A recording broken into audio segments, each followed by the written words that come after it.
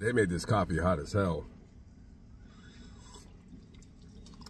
Okay, so as the recording of this video, the Cat Williams interview with Shannon Sharpe got 33 million views in what, 5-6 days? 33 million views. Now, I watched part of the interview, right? I tried to get into the topic of conversation when it comes to what he said. I did. I'm not going to sit and listen to a 3-hour fucking interview. But I listened to about maybe an hour of it. So my question is this, to anybody out there that actually watched either at least most of it or all of it, I have a question. Why does anybody give 2 shits and 3 fucks about what he said? I don't fucking understand it.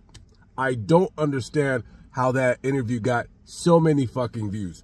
I don't get it. You know what I find the most fascinating of that entire interview is that Shannon Sharpe is gay as hell and nobody talks about it.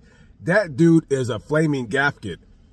He is the most flamboyant, feminine acting dude I've seen in quite some time. Oh, yes, okay, well, yeah, does anybody understand what the fuck he's saying? Like, I like Shannon Sharpe. I ain't trying to bash him like he gives a shit.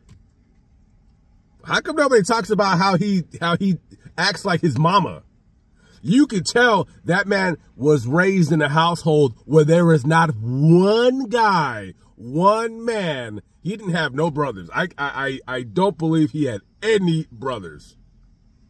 That is the most flaming gaff I've ever seen in the last like 3-4 years. I don't care what women he's been photographed with. He is what Atlanta is all about right now. That's what I'm most fascinated about this interview, is why ain't nobody saying like, yeah, this dude is acting super extra.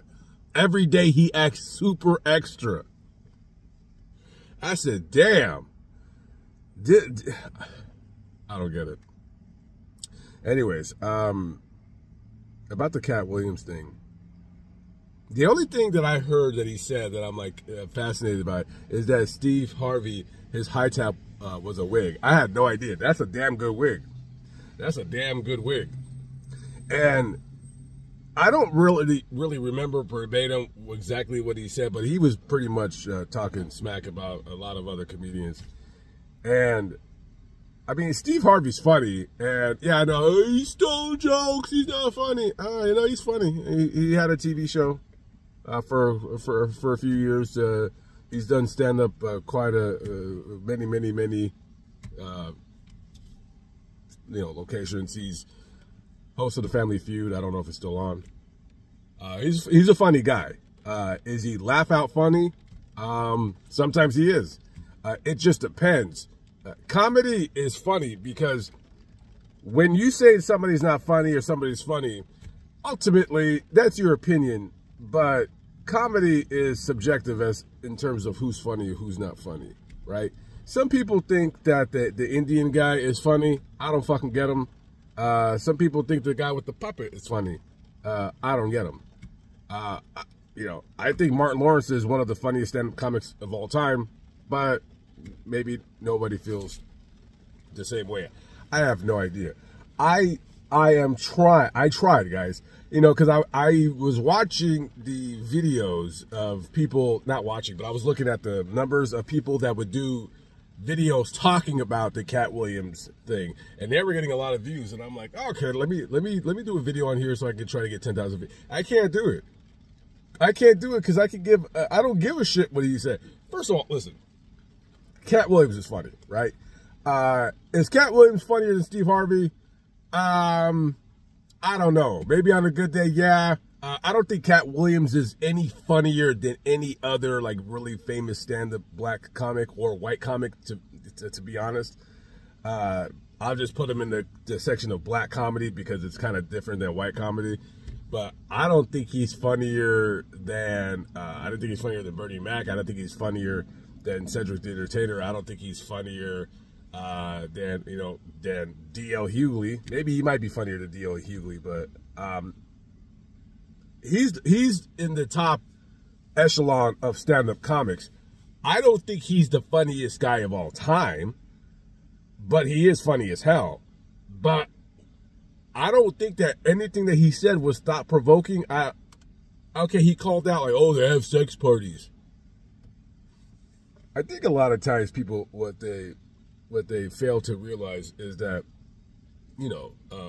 the ever-changing landscape of social media and how we become and how we've become entertained has changed drastically within the last 5 years, especially with the advent of TikTok and YouTube getting bigger and possibly even becoming a rival one day of Netflix and then, other streaming platform services.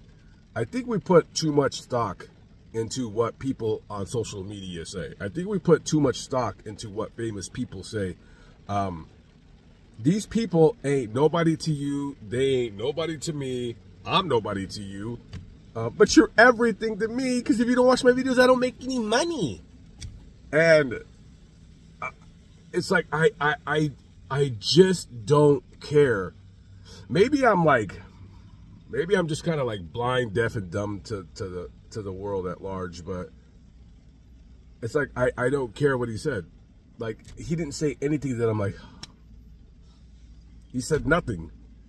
All it came across as is just somebody that was a little bit pissed off about other people's success, which I find funny because this dude he could have been it still could be a way bigger stand-up comic if you wanted to. I mean, let's not forget, this is a guy that got into a fight with a teenager, like a little kid, and he got beat up. It's like, he's a little guy, so that's not saying a whole lot, but who is he exposing? Oh, he's exposing it. Exposing what? Even if there was some underground cabal of fucking sex weirdos and freaks, how the fuck does that affect your or my life? Okay, listen. Hollywood is Hollywood. Every single Hollywood actress that you've ever heard of that became a big star fucked her way to get to that position. That's all there is to it. It is what it is. When it comes to the other shit and the children shit, look, listen, I don't know nothing of a kind. I'm not saying I believe it or I don't believe it. I just honestly really don't care. It doesn't affect my life. A bunch of rumors about, who was on Epstein's list. And to me, it's like, I don't give a shit. I don't care about Epstein's list. I don't care if Bill Clinton was on the flight logs. He's a fucking pervert. I care. All right, but that's roughly it. I've tried to make myself pretend to care, and I fucking just don't care.